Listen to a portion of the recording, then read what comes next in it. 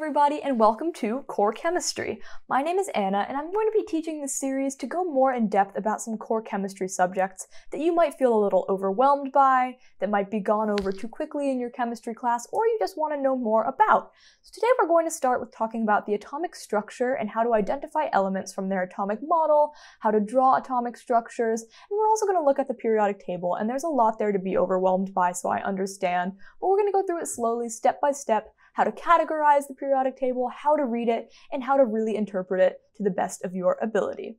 So let's jump right in.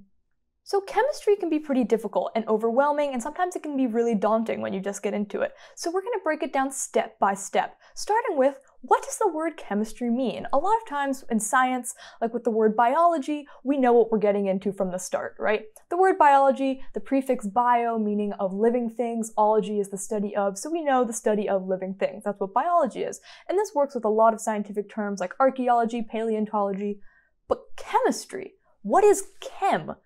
So let's jump into that a little bit. Let's talk about that.